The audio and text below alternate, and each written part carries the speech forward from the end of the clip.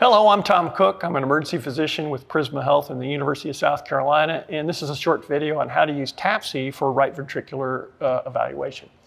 So the evaluation of the right ventricle is a very common need for emergency physicians and other physicians who practice at the bedside, and it can be a very useful tool for quantitatively evaluating the ability of the right ventricle to pump. To do that, we're going to go ahead and get an apical 4-chamber view. So here we have an apical 4-chamber view, and we're going to focus obviously on the right side of the heart, in particular the tricuspid valve, which is located here. And what we'd like to do is focus on the annulus of the tricuspid valve, which is that fibrous structure that holds the leaflets into place. And we want to see how much that annulus, which is located here, moves during the cardiac cycle.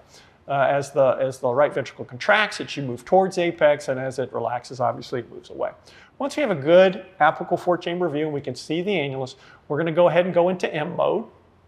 And we're going to place the tracer line through the lateral annulus of the tricuspid valve. And we're looking for that waveform where we see it goes up and down. And we can see that pretty easily right here.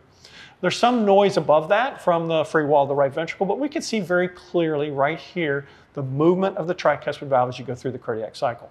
Once we achieve this, we're going to use our measurement tool, and we're going to select TAPSE.